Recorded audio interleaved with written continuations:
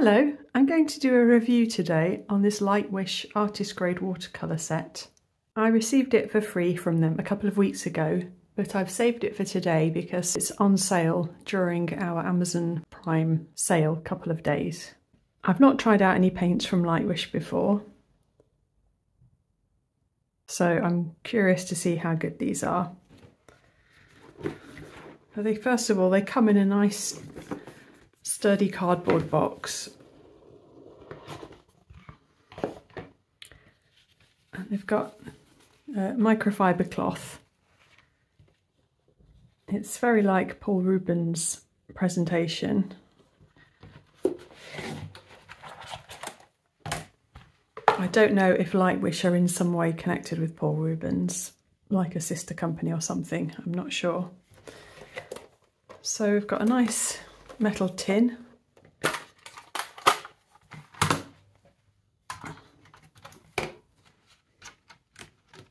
And these are two paints which I'd opened during my initial art haul video. So as I say, it feels like a nice quality standard metal watercolour palette that holds 48. And this set also comes with a watercolour brush.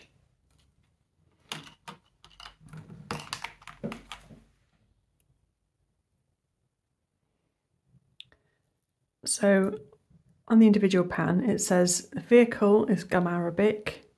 It gives us a pigment number, PR254 in this case, which is called Chinese red. It's given a light fast number, and this is 8, and then a transparency rating. And there are just these little stickers that cover over. And these look like they are blocks which have been put in the pans, not poured in. But nice sturdy half pans. I've got no information as to how these have been light fast tested or anything other than what's written on the actual pans. So I'm going to go ahead first of all, take all the labels off and I'll swatch them out.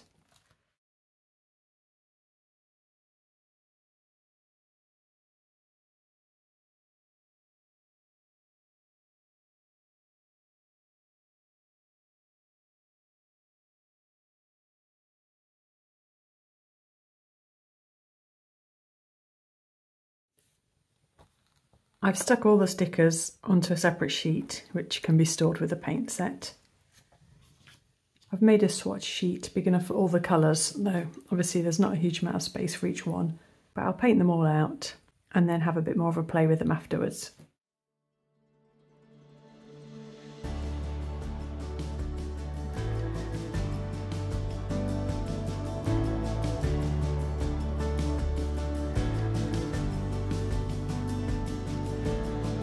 Not a star in the sky could steal your light. You are the diamond in the dark.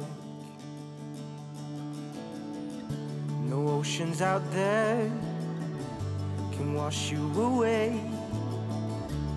There is no wave that you can't break. The good in you makes it better, and you're easily the best part I see. You're a fighter, you're a fighter. Now I see what life could be when you're standing next to me. You're a fighter, you're a fighter. I'm higher, higher, higher than ever before.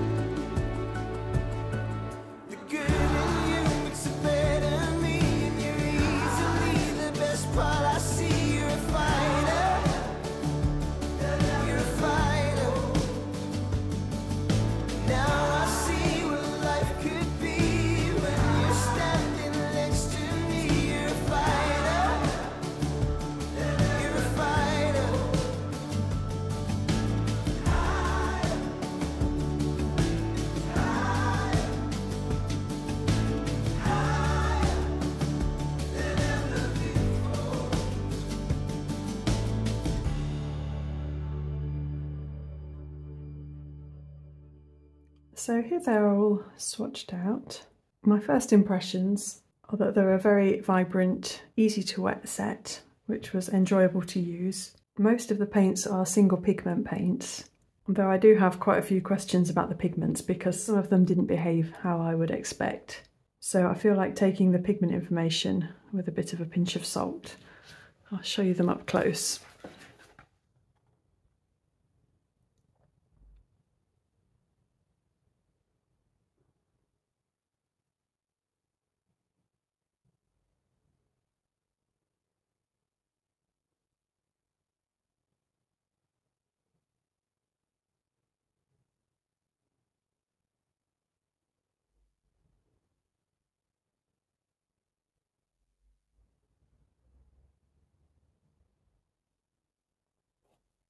As far as the colours themselves go, there's quite a nice range here. A few feel quite similar to each other. So these 4 warm yellows here, I can't really tell much difference between. These oranges are kind of similar. There's a nice assortment of greens and blues. These 3 yellowy browns here are quite similar, though this one was noticeably more transparent than the other 2. There were these 2 here, Gamboge Yellow and Cadmium Orange, which were both PY150s, which doesn't look anything like PY150s that I've come across before. The Cadmium Red had a little tiny bit of granulation. The French Ultramarine and the Cobalt Blue also had a little bit of granulation, like you might expect. Some of the phthalo colours, like the PB15-3, the Sea Blue, and the Emerald Green Deep PG7, they behaved like I would expect phthalo paints to behave, so with quite a heavy pigment load. These 2 greens here had the same pigments in them. Oh, I couldn't quite read, there was a PW pigment here. I couldn't read which one it was. So those might be the same pigments in different proportions. The PB36 and the PG26 didn't behave like a regular PB36 or a regular PG26. They actually just looked like they were other pigments but with a white pigment mixed with them.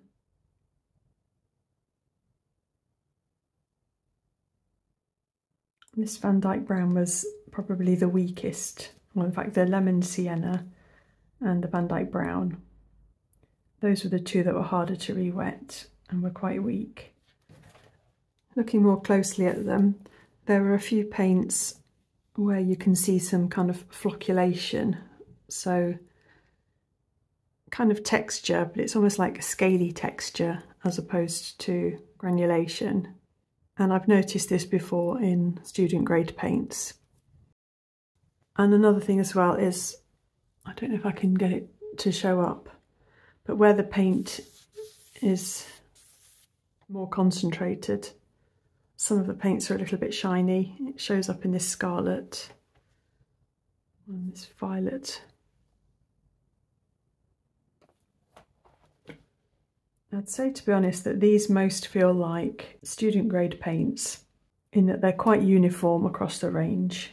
They remind me of Paul Rubens' student grade paints, so like the Mei Liang set. They're definitely enjoyable to use in how easily they re-wet and how nicely the set's put together. It does feel a nice quality set, but I don't think I would describe them as artist quality or artist grade. With the light fastness, it goes up to 8. And a lot of the paints are 8s, but there are a few 5s in there and some 6s and 7s. Nothing below a 5 though. But as I said though, I don't know what scale they've been tested to. I'll have a palette now and use the brush. When I'd showed this brush in my initial art haul, somebody had commented that this was a real animal hairbrush, but there's no information in the set that says one way or another, but it does feel very soft and like a squirrel hairbrush. I'll just do a bit of colour mixing now.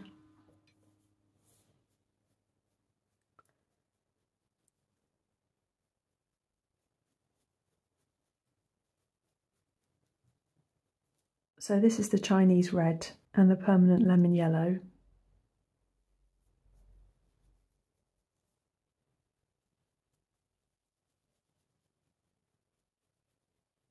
So that's the PB17, the peacock blue, and this is what they name the France ultramarine, the PB29. This is also a little bit weak actually.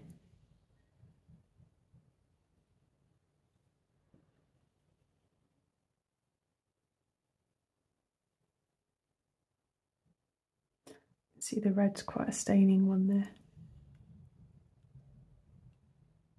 So the paints do mix, and they are pleasant to use, but they don't have the feel of my artist grade watercolours.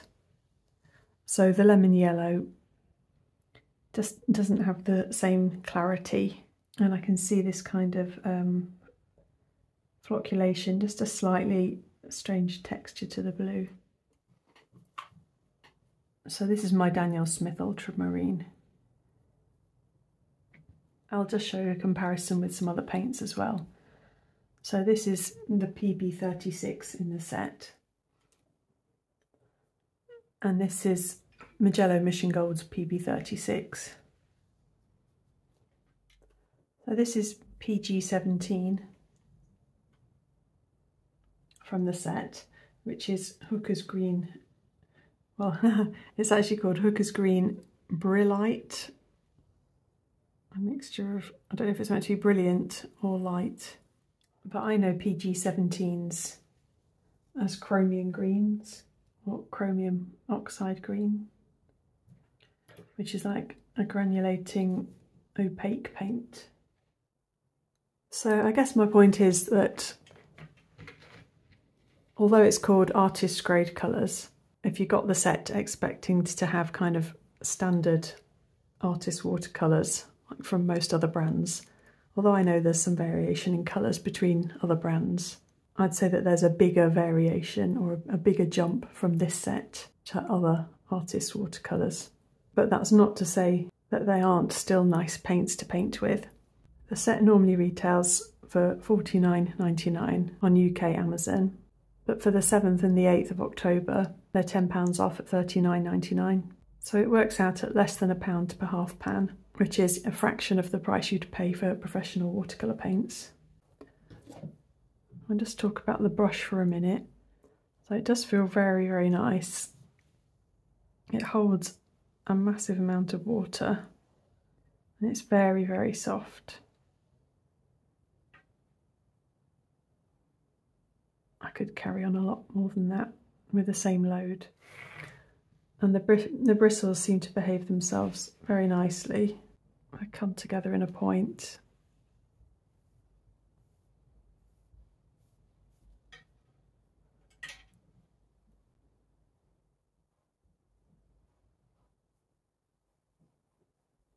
You could get a really nice wash with it and still be able to do a fair bit of detail with it. So it behaves quite like a standard squirrel brush. As I say though, I don't know for sure what this is made of. I was looking for something to paint, just to try out the paints, and I pulled out this book, How to Be a Wildflower by Katie Daisy.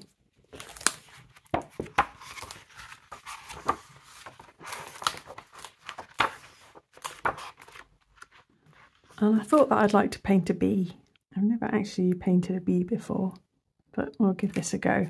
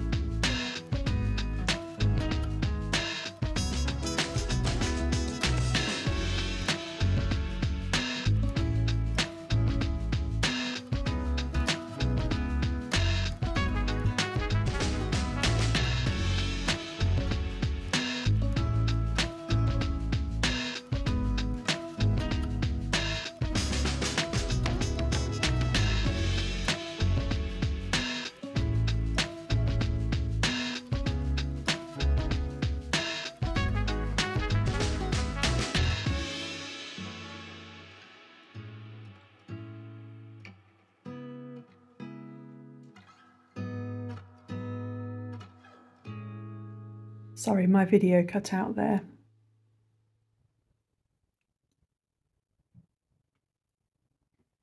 So here's the original painting. And I just did a slightly looser watercolour version. I used some of the white watercolour, which I don't really use very often, but it was nice to add in. I used smaller paintbrushes for the body of the bee, but I used the brush that came with the set for the brown surround, and it was really enjoyable to use. Overall then, my personal thoughts are that this is a very good student grade set. And I say that partly because I don't have any way of knowing how the light fastness was tested, partly because the pigments don't act quite like I'd expect the pigments to. There's a little bit of flocculation and shine to some of them, and there's just an overall uniformity to the paints. If you're looking for a wide range of colours, which are lovely and bright and re-wet easily and mix quite nicely, and you're not wanting to pay artist grade or professional grade prices, then I think this is a good set. And as I said before, comparable with the Paul Rubens student grade sets. I personally think I would prefer to buy far fewer professional grade paints for the same amount of money though. The presentation of the set's lovely, and it would make a nice gift for someone starting out.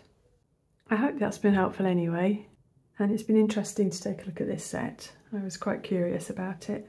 Thanks ever so much for watching. Bye!